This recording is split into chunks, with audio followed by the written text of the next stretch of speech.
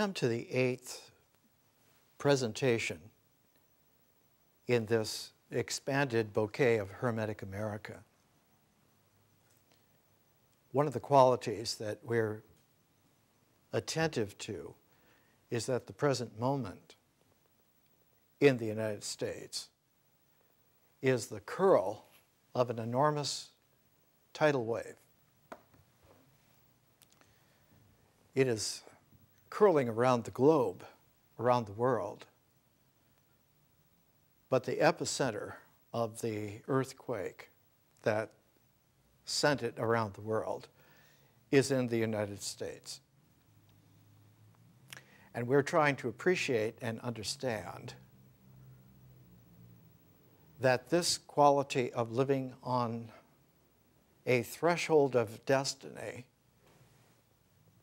is a reoccurring visionary theme in the United States and has achieved over the last 400 years an extraordinary energy, so that those familiar with a tsunami know that there are usually a scalar of about 10 waves that make up the tsunami, and that it's only later on in the sequence that the really big waves come. I remember in 1964, after the big earthquake in Alaska, there was a Pacific tidal wave, and we were on the Sutro Cliffs of San Francisco. And the first couple of waves were large, but we were unimpressed and we thought we had wasted our time. But the seventh wave that came in not only washed over the beach, it washed over the Great Highway and into playland at the beach down below. And we were told later that that was a small tsunami. It was only about 25 feet high. This tsunami that is global now is a 1,000-foot high tsunami of spiritual energy, of transform. And to ride that wave, an experienced surfer knows you have to ride inside the curl of the wave and not on the top of the wave. If you try to dominate the wave with your bravado and supposed technique, you will be wiped out permanently. So we're trying to appreciate how to ride inside the curl that seems like a tunnel when you're there, but with balance and with endurance, with technique and the practice turned into an athletic prism, one can come ashore safely, and we will. We have been looking at the way in which beginning seeds in the United States were nourished in such a way that they became enormous and huge. One of the themes that we took in the presentation last week was the development of American astronomy, of how one of the early colonial figures, David Rittenhouse, had in his younger days an enormous talent to make instruments. And one of the instruments which he specialized in, because he grew up to love astronomy, was to make the first orrery, a mechanism that had the entire movement of the solar system in a single small instrument. He made one for the college at Princetown, which became Princeton University and is there in their library today. And he made a second, which is in Philadelphia, at the American Philosophical Society in downtown Philadelphia, founded by Benjamin Franklin. The seal of the University of Pennsylvania has the ori of David Rittenhouse, so that when the University of Pennsylvania puts its stamp on the wax of a document, it stamps it with the eye of a divine beholder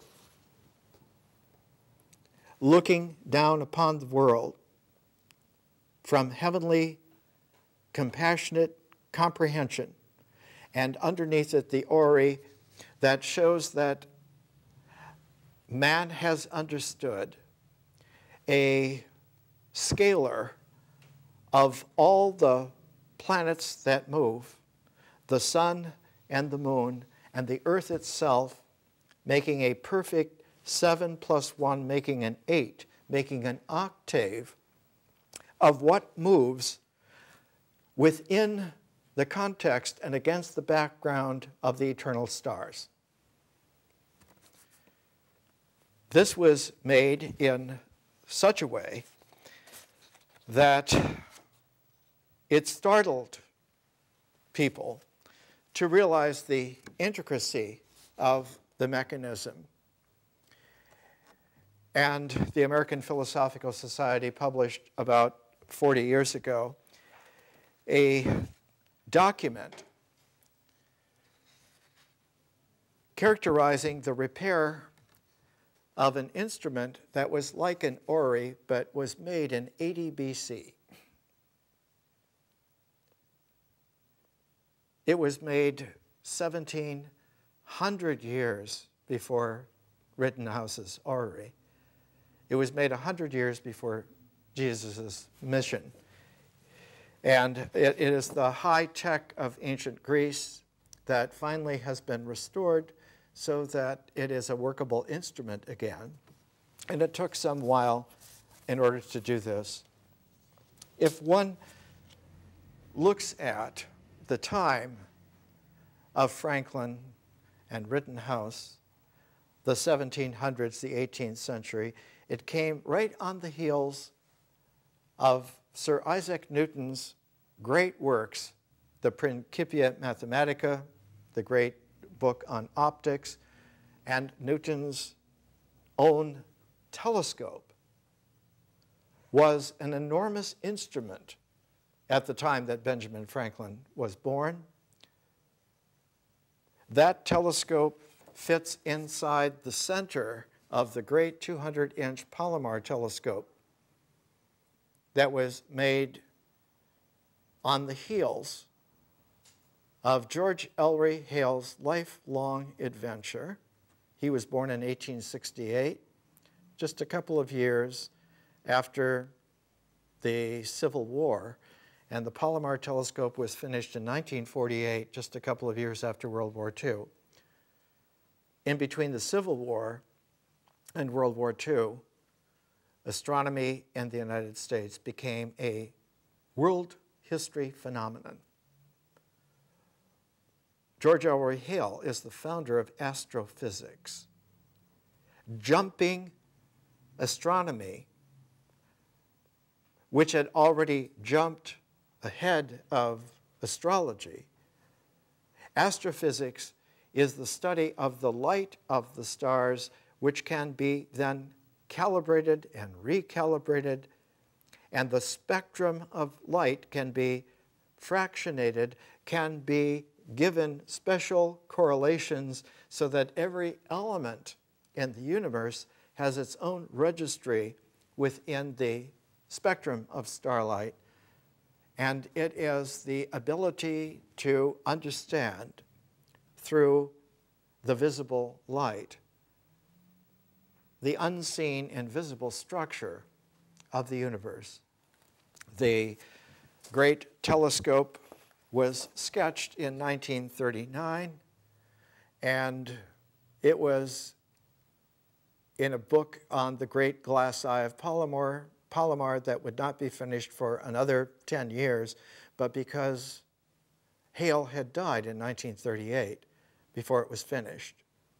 And we talked about last week how Hale grew up in a house whose backyard backed up to the University of Chicago.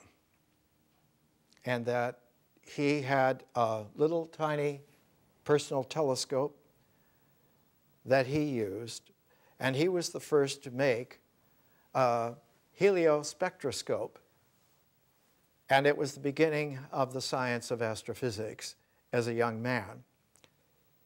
He then became quite well known for his ability to make equipment. A similar scientist like this was Ernest Rutherford, who was able to make his own scientific equipment quite adequately. Someone who was a counterpoint, who could not make equipment, was the famous J.J. Thomson, the great leader of the Cavendish laboratory in England. He was inherently clumsy, and they kept him away from equipment because he would break equipment all the time. But it was George Ellery Hale then that jumped telescope making to the great Yerkes Observatory, which was funded to be the observatory for the University of Chicago, put in southern Wisconsin, and is still there today on the shores of Lake Geneva. And then jumped it again by building the Mount Wilson Observatory connected with the early Caltech.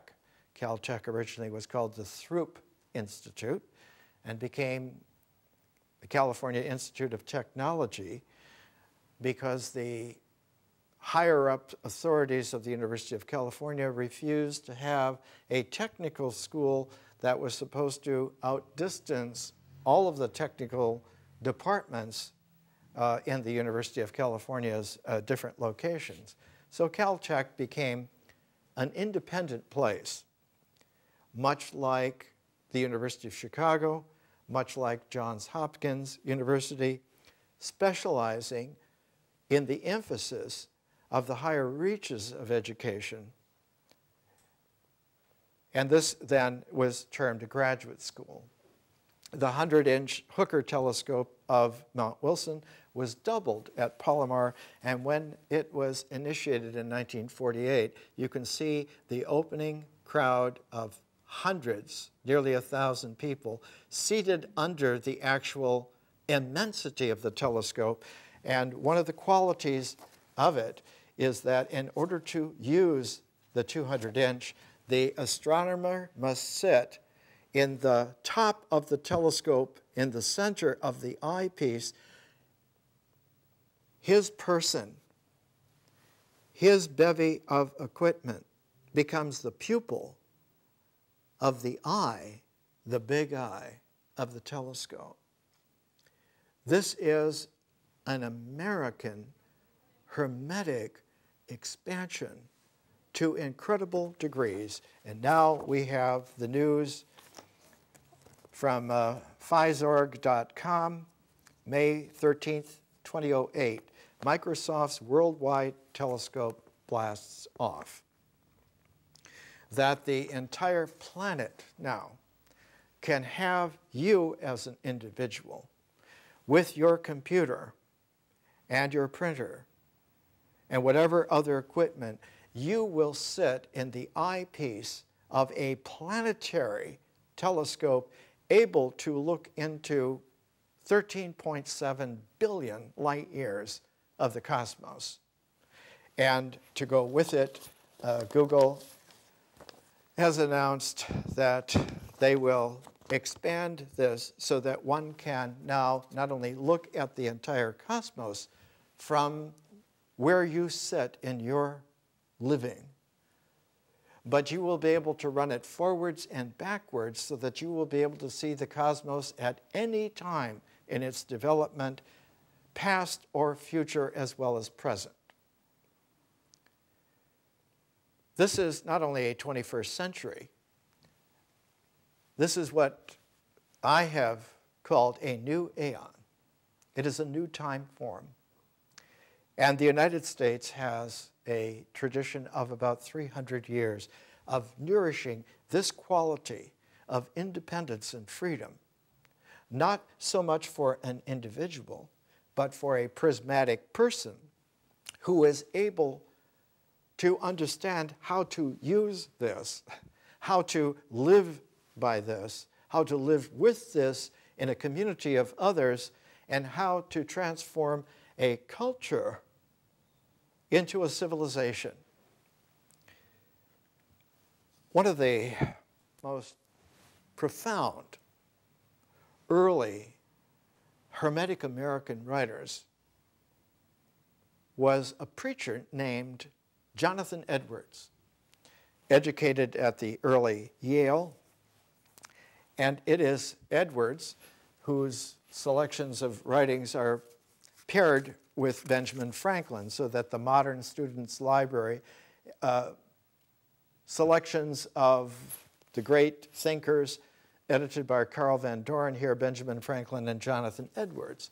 And one hardly runs across Edwards in normal learning and education, but 25 volumes of his work have been published by 2008 by Yale University Press.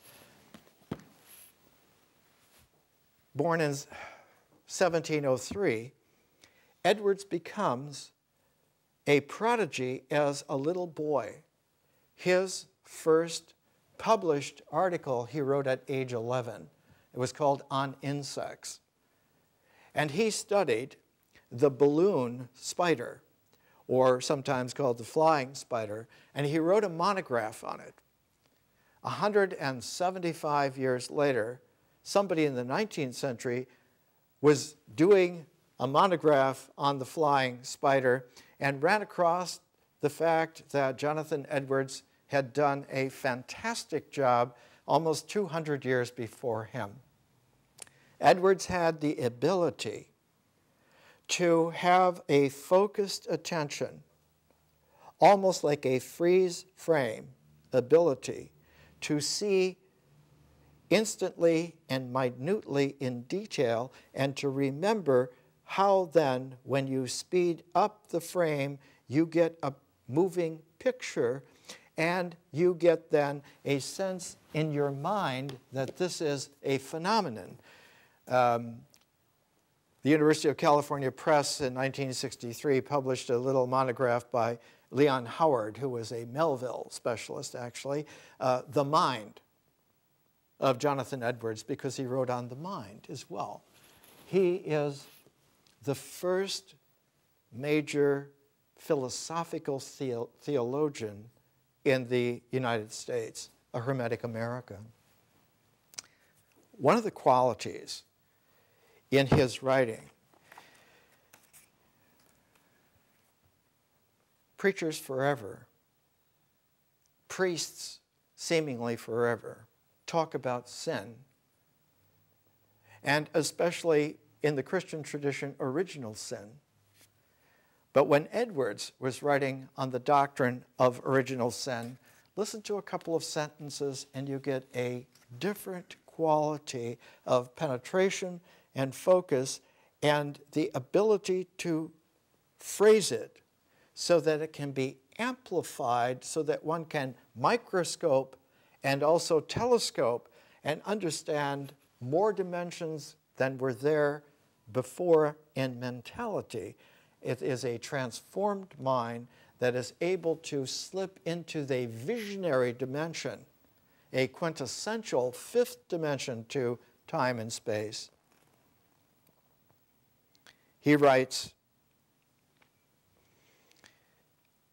"If there be any who own that God preserves things in being, and yet hold that they would continue in being without any further help from him after once they have existence, I think it is hard to know what they mean. To what purpose can it be to talk of God's preserving things in being when there is no need of his preserving them? Or to talk about being dependent on God for continued existence when they would of themselves continue to exist without his help? Nay, though he should wholly withdraw his sustaining power and influence, it will follow from what has been observed that God's upholding created substance or causing its existence in each successive moment is altogether equivalent to an immediate production out of nothing at each moment. Because its existence at this moment is not merely in part from God, but wholly from him, and not in any part or degree from its antecedent existence. For the supposing that its antecedent existence concurs with God in efficiency to produce some part of the effect is attended with all the very same absurdities which have been shown to attend the supposition of its producing it wholly. Therefore, the antecedent existence is nothing as to any proper influence or assistance in the affair, and consequently God produces the effect as much from nothing as if there had been nothing before.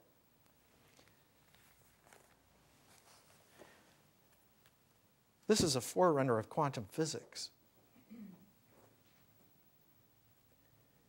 It is an argued rejection of a mentality that is dependent upon an idea of causality overriding occurrences. This is an insight into the nature that phenomenality is indeed quantified. It is a quanta of energy that has emerged, and in its emergence, it is cinched into a polarity which is measurable materially.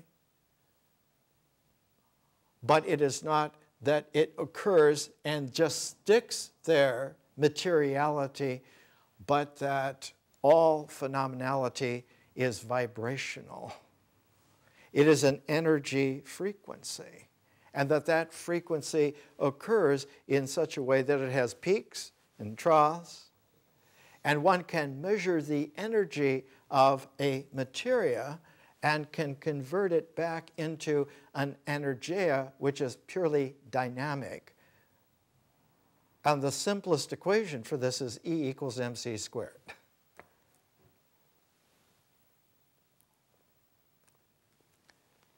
Edwards began to have problems with his congregation in Northampton, Massachusetts. And the more exacting he became, the more precise he became, writing such things as this Yale University edition, Images or Shadows of Divine Things by Jonathan Edwards, edited by the great Perry Miller, who was the great figure at Harvard for 30 years on American studies. Images as the shadows of divine things. That the phenomenality has in its energy frequency an undertone of tunability so that one can calibrate the energy to any degree of specification and thus have an astrophysics, thus have a quantum physics. But that the calibration is such that it is quantified in its distinctiveness so that phenomenality is only a part of, is only one half of the actuality. The other part, the other actuality, cannot be measured.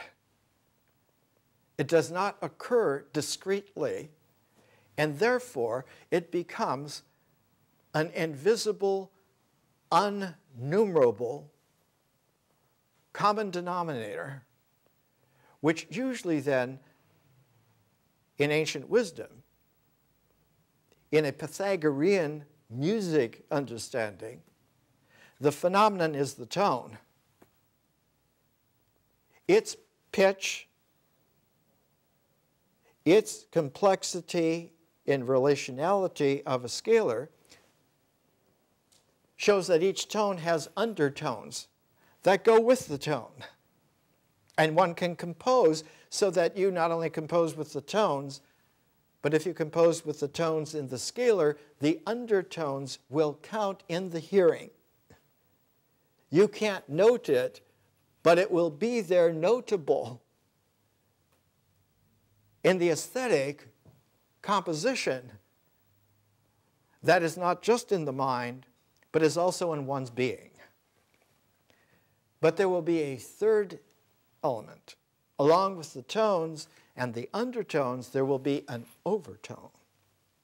And that overtone will have a continuous continuity that is not diceable into quanta. It is not like a follow undertone. It is the overtone to the silence that allows for sound, for music to be phenomenally in the first place. Allows it to be distinct.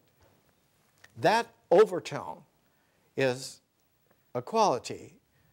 In ancient wisdom, it was called eternity.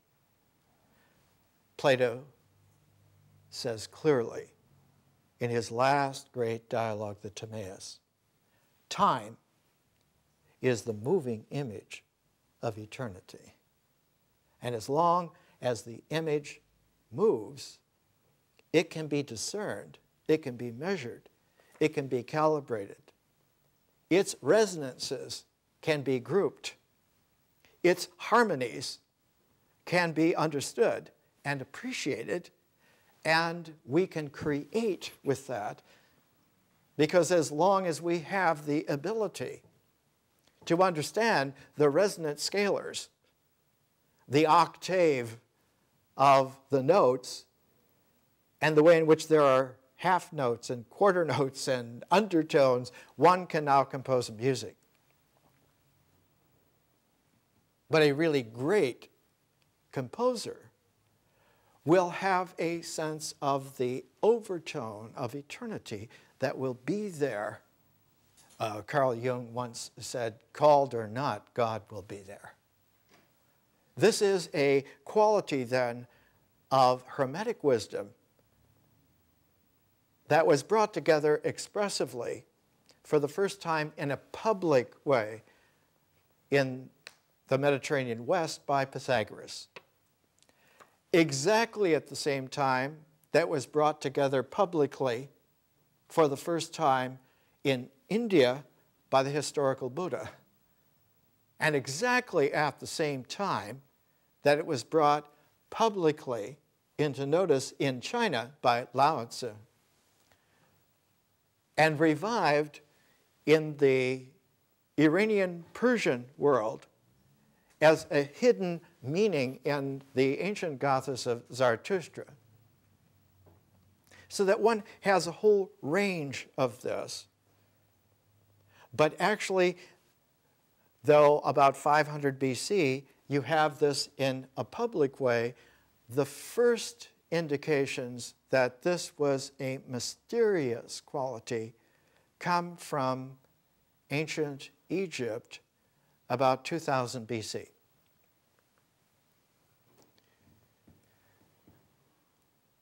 In the most primordial quality of Egyptian civilization, before it was dynastic, about 4000 BC, about 2,000 years before what we're going to talk about for a moment.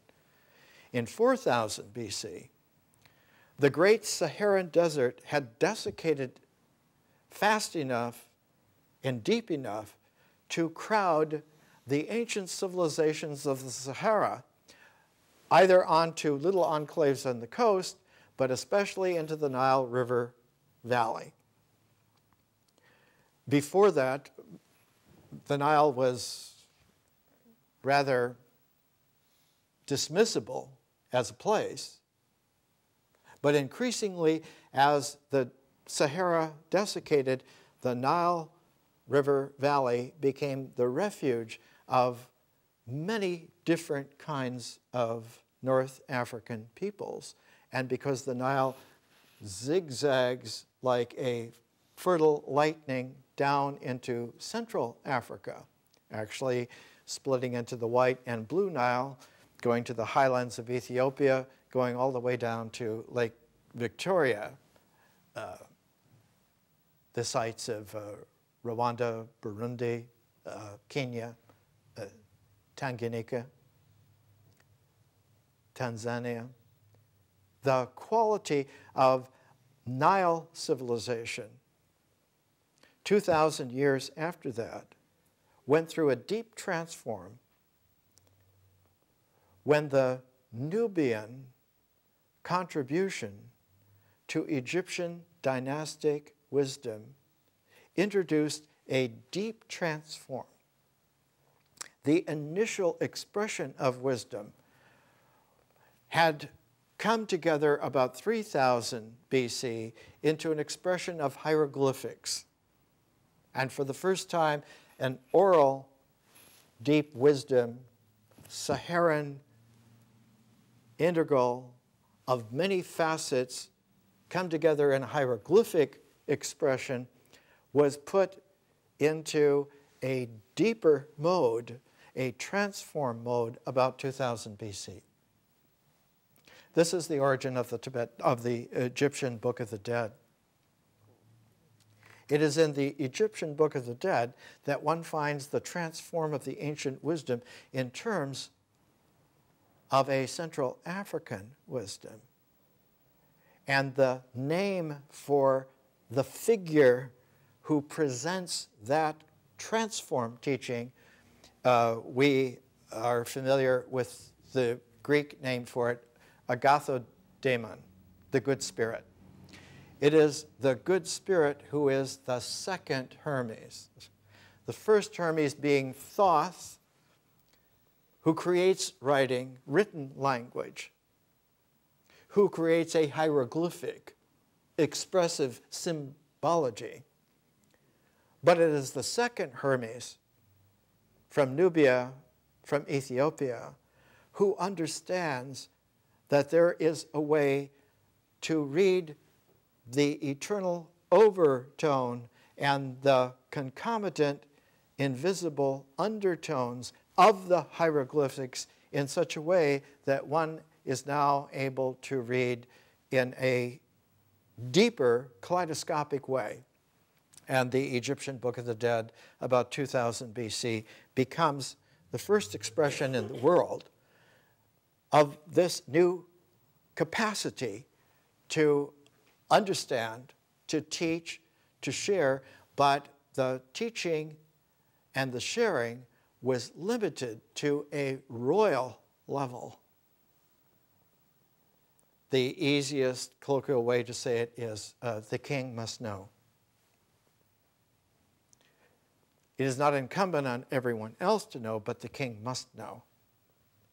And so wisdom was always in the hands of the permanent tutor to the pharaoh, to the king, to the queen. Not simply that they were educated as children, but that they continuously now are educated to keep and maintain the wisdom which must be recognized by them fresh every single day. So that the phrase in the new second Hermes was that God is the Lord of history, and that history is made day by day. That each day's sun rising, each day that Ra rises, is a new day, is a quanta of phenomenality that cannot be sloughed over, otherwise it will not occur, or it will occur in a distorted way, and one will interrupt the harmony. One will have a distorted note in the scale. And even if you compose right, you will compose with a distorted melody. It's like a keyboard that is missing a letter. And it will constantly show up in a composition that that letter is missing. And if you keep missing letters, eventually you will get, with the right typing, a garbled manuscript. This is the chaos that comes to the world when the continuity of wisdom is not observed day by day. And this quality of observance is that the day itself has its own resonances, the hours, and that complementing the phenomenality of the day and its hours is the undertone of the hours of the night. The 12 hours of the day and the 12 hours of the night as an undertone. And so ancient wisdom was always in this complete cycle, and that the complete cycle had an ecology of an eternity that did not shelter it so much, but gave it the seal of reality. And so when we come to understanding the ancient Hermetic tradition, we come to understand that 2,000 years after the Egyptian Book of the Dead is the time of Jesus. And at that time, the magisterial quality was not to write so much in a hieroglyphic symbol expression, even one with the undertones and the overtone continuity, not to write in symbols, but to write in terms of life, in terms of lives. So the emphasis in the Hermetic Jesus was in writing in terms of lives, in terms of the days of those lives, in terms of the generations of those lives, and to build up a harmonic of actuality that more and more is able to find freedom in the phenomenality correlated by the undertones in the comprehensiveness, in the encompassingness of eternity. One of the qualities that one finds in Jonathan Edwards right away at the beginning is the sense that he writes this of the Christian pilgrim. Why is the Christian's life a journey or a pilgrimage? He says, we must be taken away forever from all these things, and it is uncertain when. It may be soon after we have put into the possession of them. And then where will be all our worldly employments and enjoyments when we are laid in the silent grave? So man lieth down and riseth not again till the heavens be no more. The future world was designed to be our settled and everlasting abode. There it was intended that we should be fixed, and there alone is lasting habitation and a lasting inheritance. The present state is short and transitory, but our state in the other world is everlasting. And as we are there at first, so we must be without change.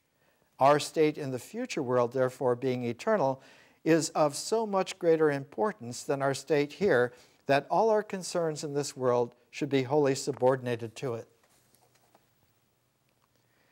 Edwards was drummed out of his church. He was locked out, like the Reverend Shannon in Tennessee Williams' Night of the Iguana. He was put on the lowest rung of teaching. He was put in Stockbridge, Massachusetts, teaching Indians how to become Christians.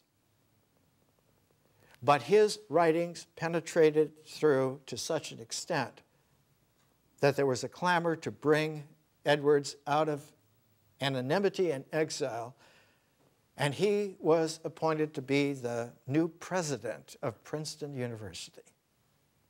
When he got to Princeton, there was an attack of smallpox, so he received a vaccination, an early inoculation, and 5 weeks later he died of smallpox. It was the vaccination that was defective. That vaccination technique was founded by Cotton Mather in Boston, Massachusetts, one of the most torrential of all the fist-shaking, finger-pointing Puritans Let's take a break and we'll come back to this.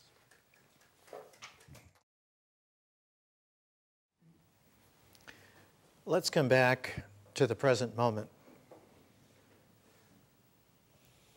As of today, in the American presidential campaigns, both parties are already haunted by ministries that have apocalyptic image, message, broadcasts. This is an enduring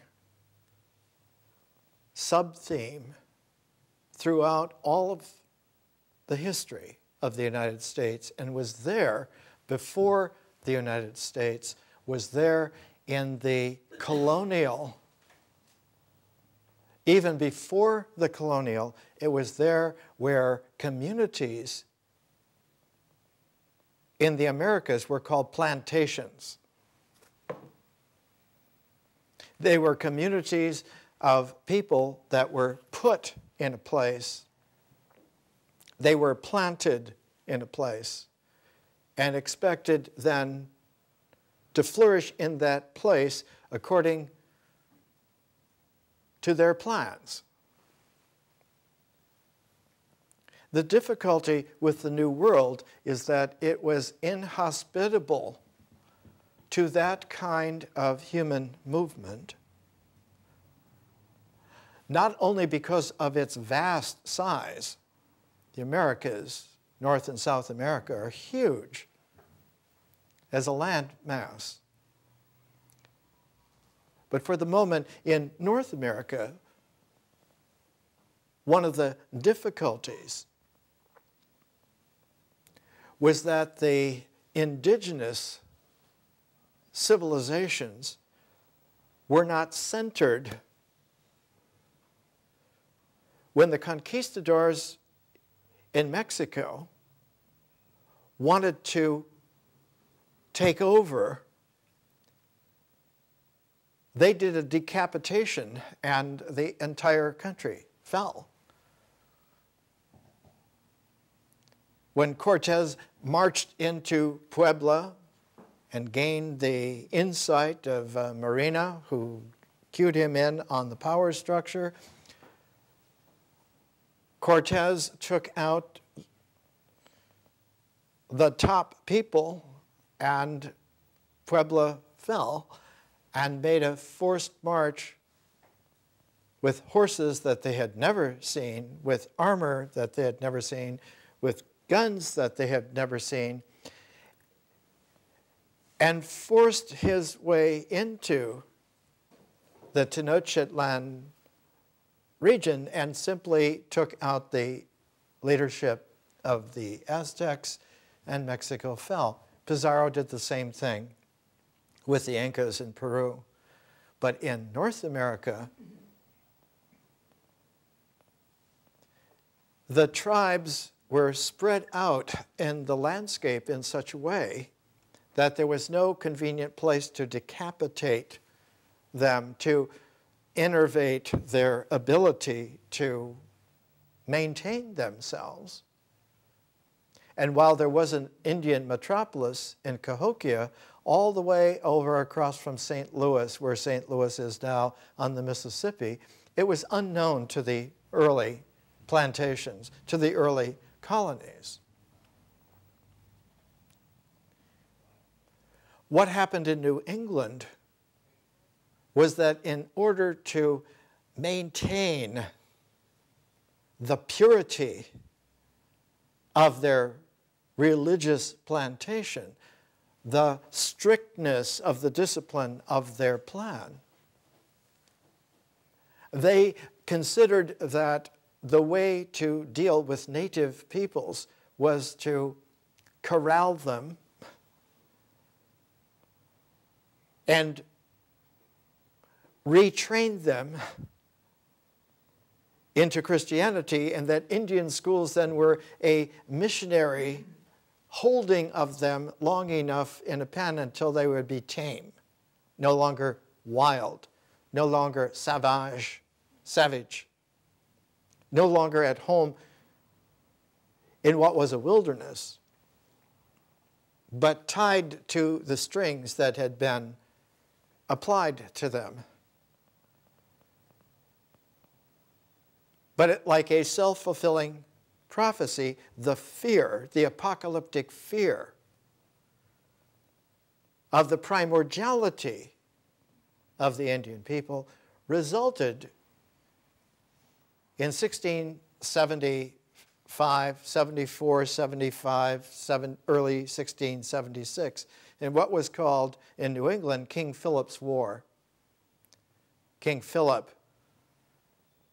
was an educated Indian who marshaled many tribes to pool their warriors.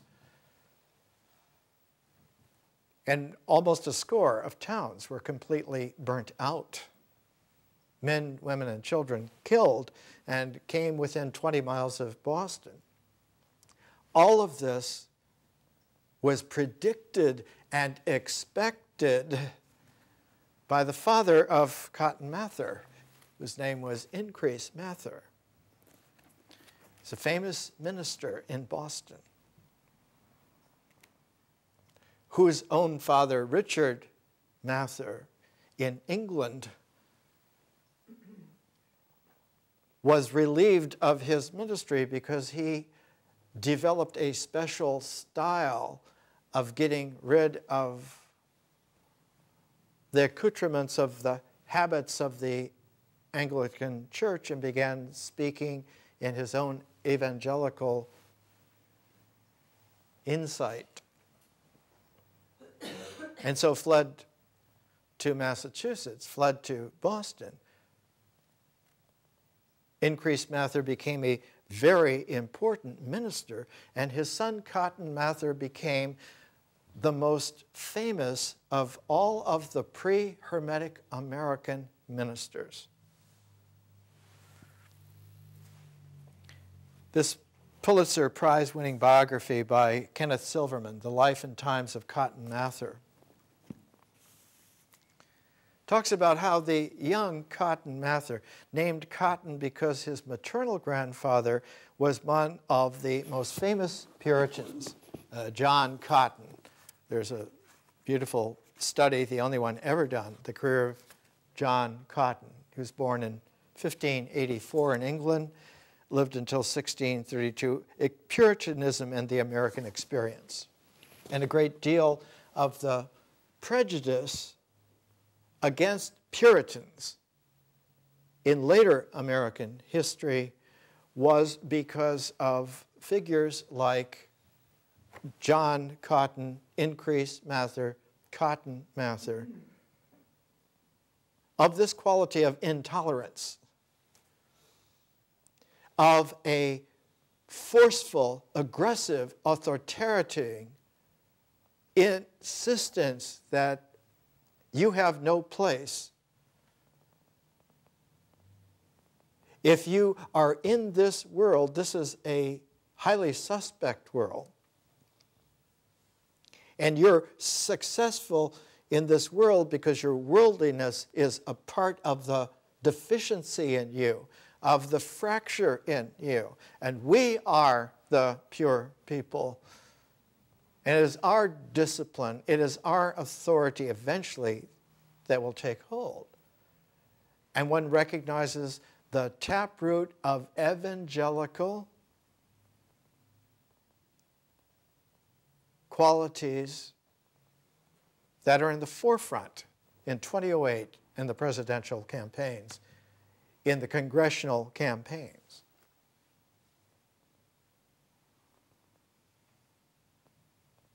That somehow Hitler was a godsend to force the Jewish people back to Israel. That God damn America because it has this prophetic curse that should be leveled against it for what it has done. And this is a theme that goes back at least 400 years. Increase Mather began having visions about King Philip's War months and months and months before it happened. And when it happened, Cotton Mather was at Harvard. Harvard had decayed so much, the buildings were in disrepair, it had 3 students. Finally, they chose a minister from Boston to be the head of Harvard, and young Cotton Mather, who had a speech defect, a lisp, was being made fun of by the other 2 students and one of the instructors, and wanted to leave. He had already, the year before in his freshman year, left to study at home under his father, wanted to leave in his sophomore year.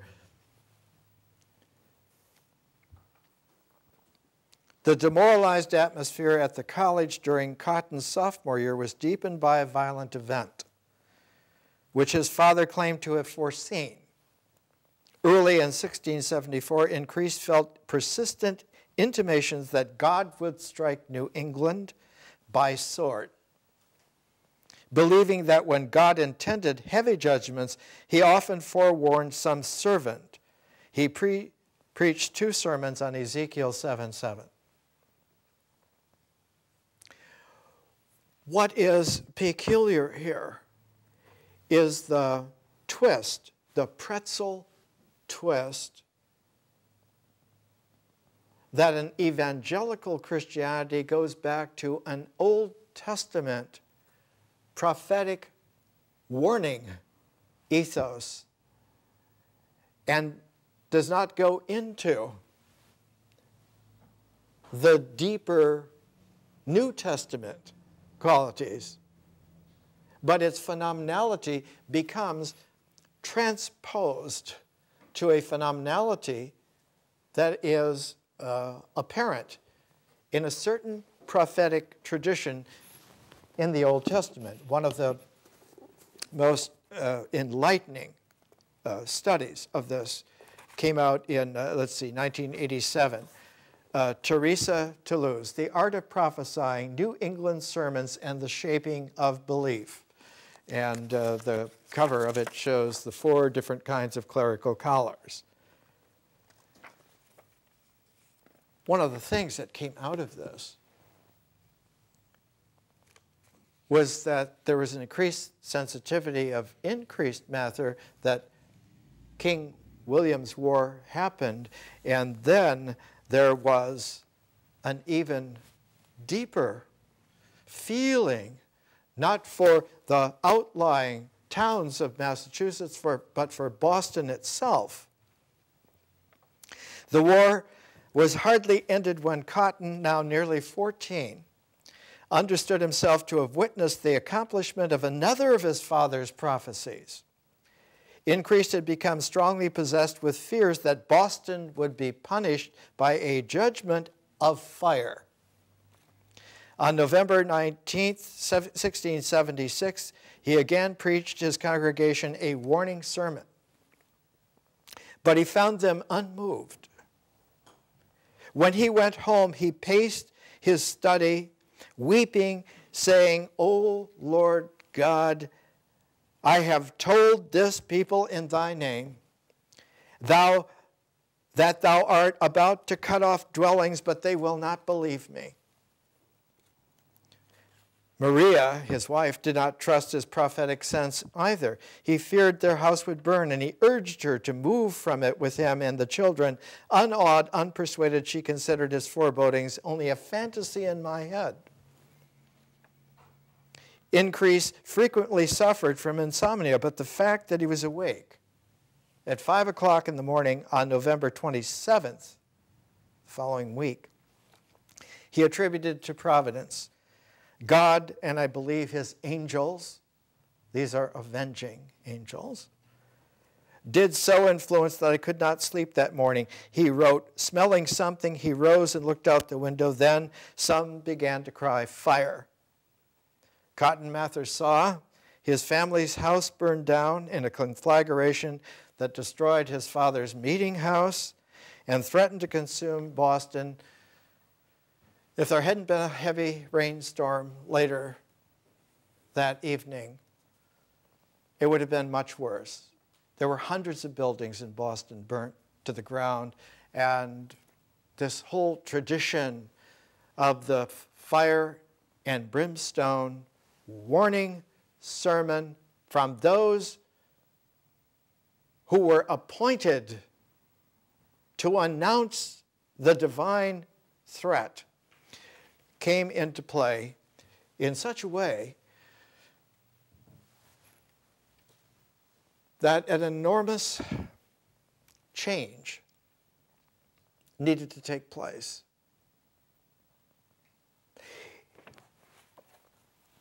Collected together, some of the great chapters by Perry Miller in one of his last books before he died in 1963, Errand into the Wilderness, published by Harvard University Press in 1956.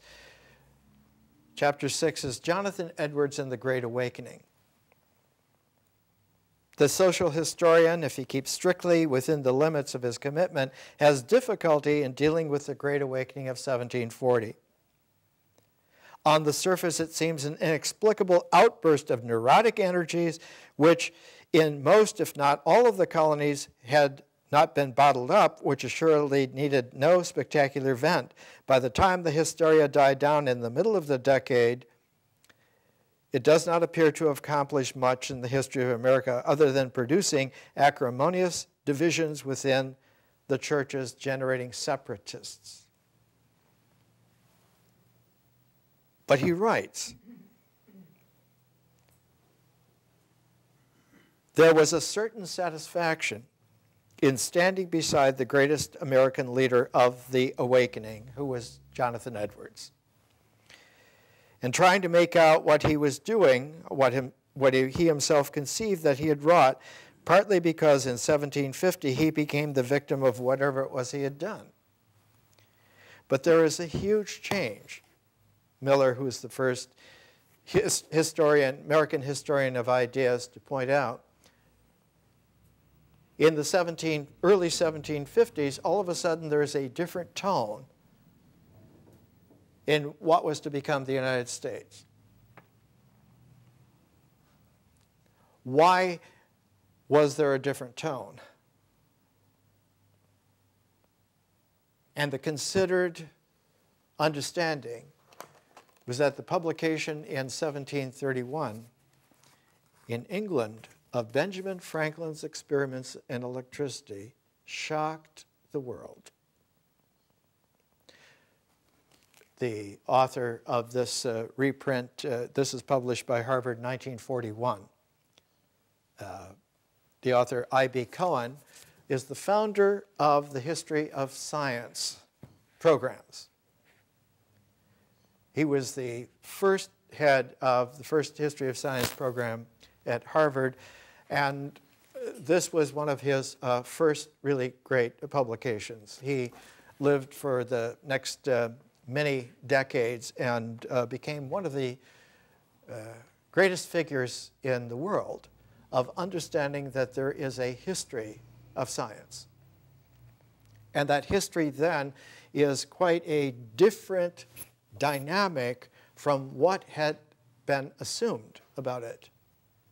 And this was brought out as a concomitant because in the 1930s and 40s into the 1950s, in those 3 decades, there was an increasing understanding that there is such a thing as the history of ideas, and that the history of science is a part of the history of ideas, and that one must have a new vision of what history actually is in its dynamic occurrence.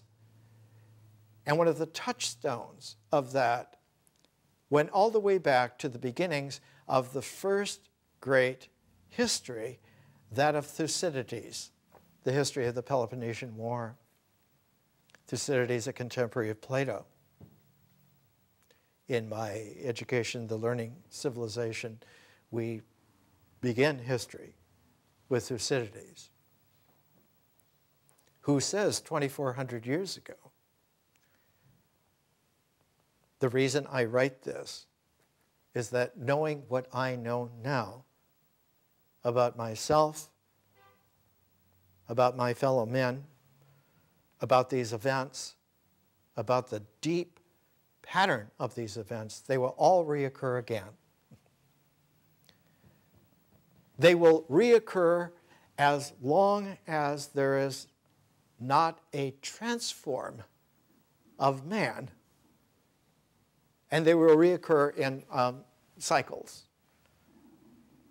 In the 30s, 40s, and 50s, it was understood that the transforms had been all partial for individuals, for communities, but that by and large, the world itself had not transformed. The United States itself had not transformed. And so it was a patsy for the reoccurring cycle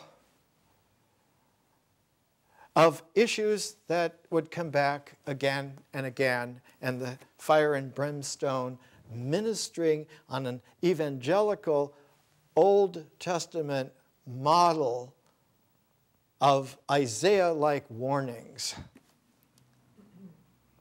of the almost ecstatic discovery that the apocalyptic warnings had come true, that the world had indeed been punished, that mankind had been reprimanded with justifiable death. Franklin's experiments with electricity were remarkable because they showed, and you can buy little toys now like the Benjamin Franklin action figure for little kids, with his kite, with the key to his house linked to the kite. And what happened was that Franklin sat at his desk where he did his writing, where he did his thinking. And the key to his house was linked to the world's first batteries, which he made, a whole matrix series of Leyden jars interconnected in such a way that they were able to store lightning, store electrical energy. And for the first time in the world, a man sitting at his desk, like we talked about before the break, the astronomer sitting in the eye of, at the time, the largest telescope in the world, and now anyone can sit with their computer at the Microsoft telescope of the entire species and understand that the primordial forces of energy of nature are tappable for creative use. That you can literally electrify the entire nature of man, the nature of the world, the nature of society, so that it does not any longer repeat blindly the patterns that on an expansion of a nuclear world will mean universal death. It won't take a long time. It will take about 30 minutes. It is this quality that Hermetic America is interesting to us because for the first time with Franklin's experiments in electricity, this is the frontispiece is an allegorical print designed by Fragonard. In one hand, Franklin brings the power of nature down into man's creative use, and on the other, in his writings, he undercuts the tyrannies of the old world, that they no longer will have a purchase, they will no longer have a place to be, and that the beacon for this will be a new country, not 13 colonies knit together, but a new pattern, which will be the 13 states arranged in that kind of primordial way. The original way was the circle of stars. And as we talked about 2 weeks ago, that circle of the 13 stars goes back before the prophetic tradition in the Old Testament. It goes back to the first Passover.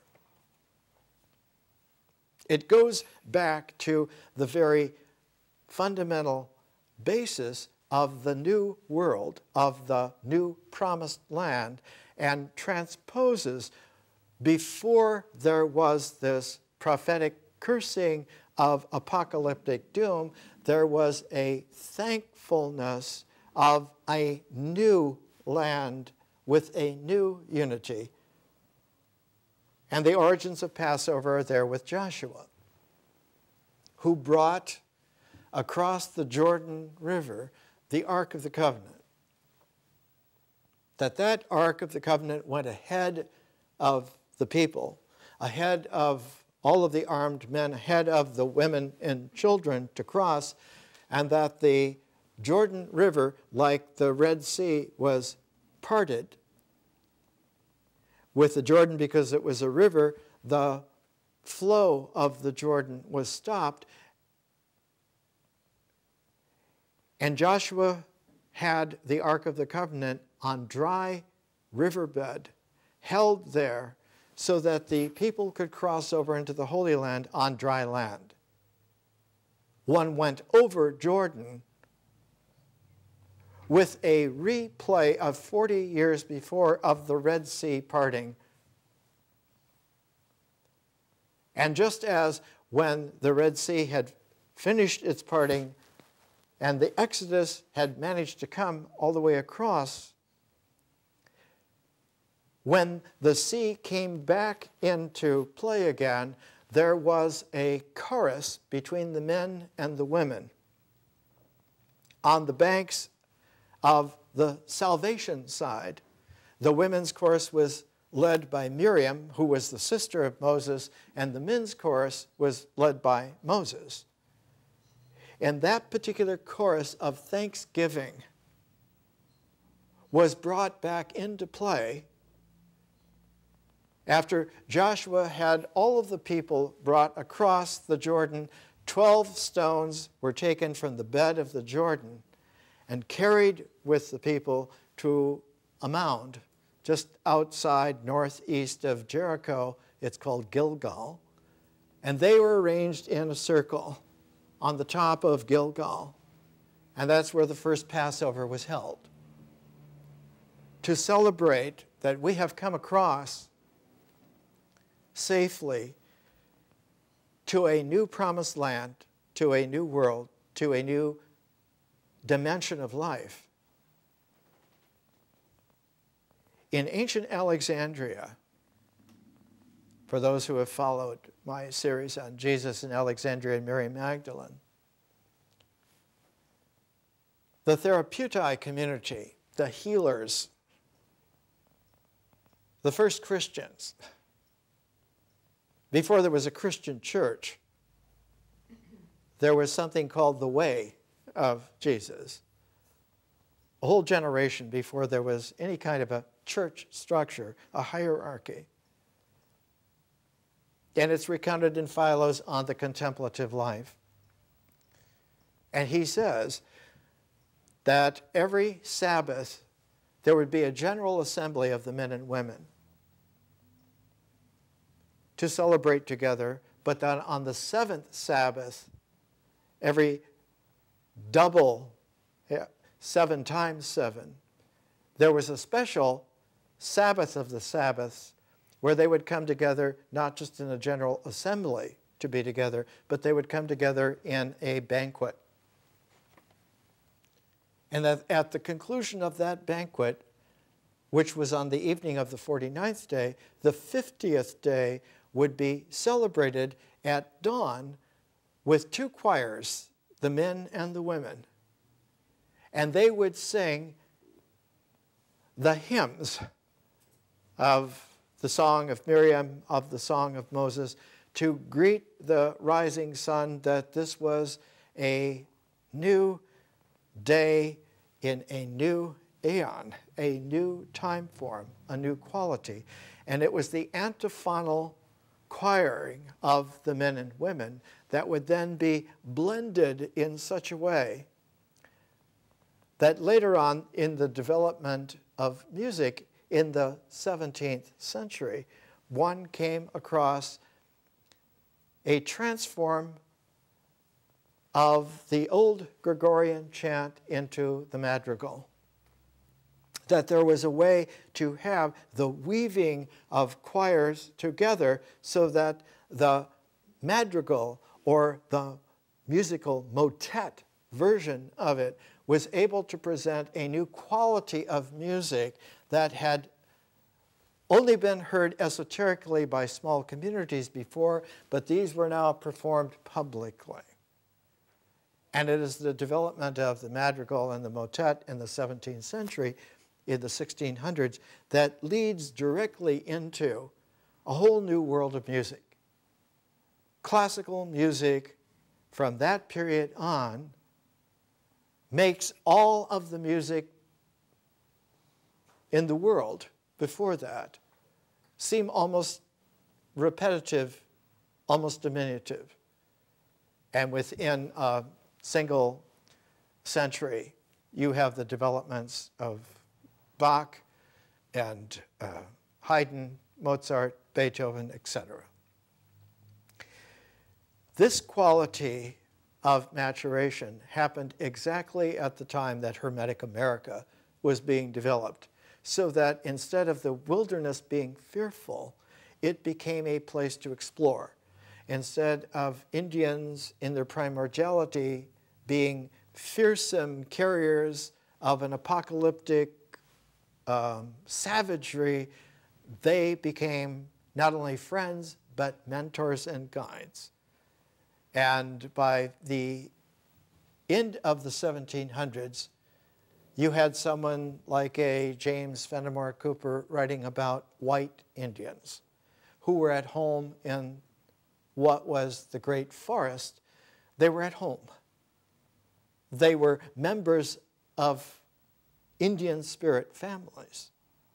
And the primordiality of primordial America through the Indians, of primordial Africa, not through slaves, but through special persons who had come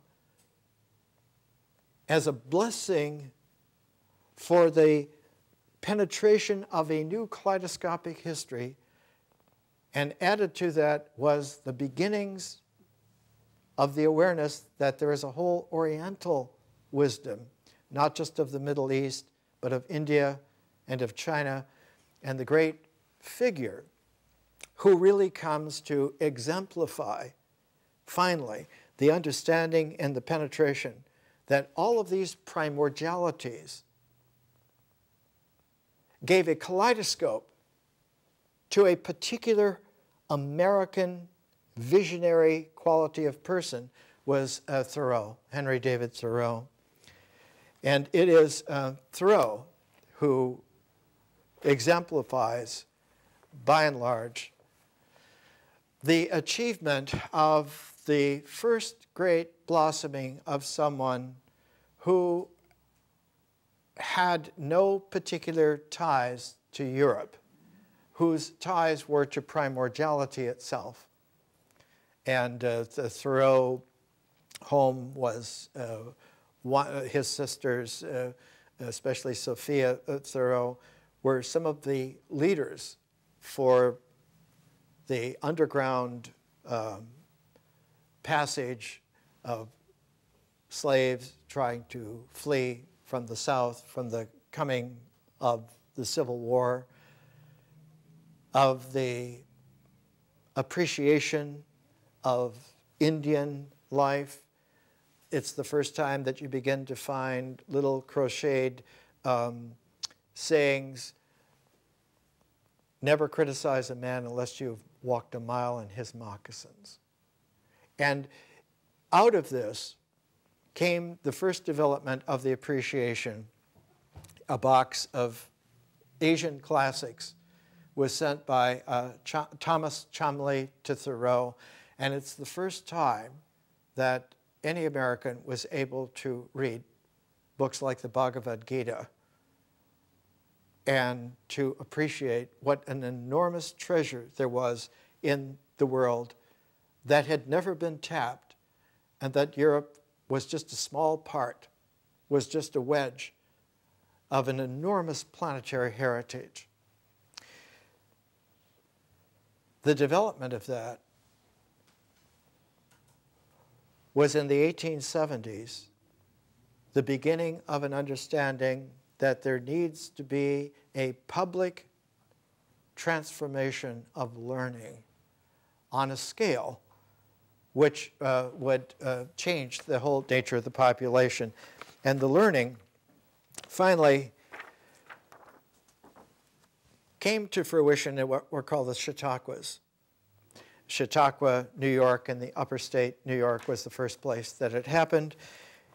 And the Chautauquas were the rock concerts of their day, but they were rock concerts of learning.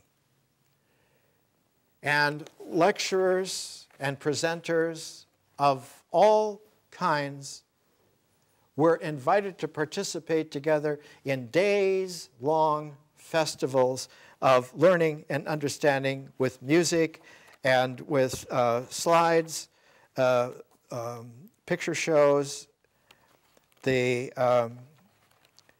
qualities were of families and of advertising now.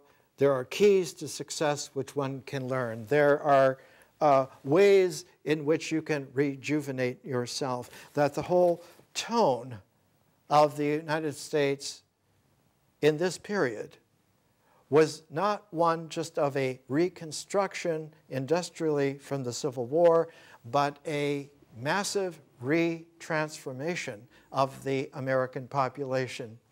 And the key to it was the move to the West to open up the perimeters that had been given, that it is not just these colonies or these states or these rivers, and not even just the Pacific coast, but that the West was also a broadening to the entire planet. And of course, the great figure in that, the great visionary, that the oceans of the world are a part of the American dimension, was Herman Melville. In Moby Dick, the second mate, Stubb, says to Ishmael at one point, "Well, man, Bedford, Massachusetts is not a small place. We own the oceans of the world. We are free to go. We are free to navigate anywhere in the globe, and we hunt the biggest fish of all, the whales." No other country in the world, no other city in the world has ever done this. Not Athens, not London, but New Bedford, Massachusetts. This is a quality in the Americans that finally comes into play, and we'll come back next week to the Concord School of Philosophy. This is the genius and character of Emerson. He had died a few years before, and they had a special volume put out. This is Julian Hawthorne, the son of Nathaniel Hawthorne, who lived in Concord, along with Thoreau and Emerson and Alcott and many others.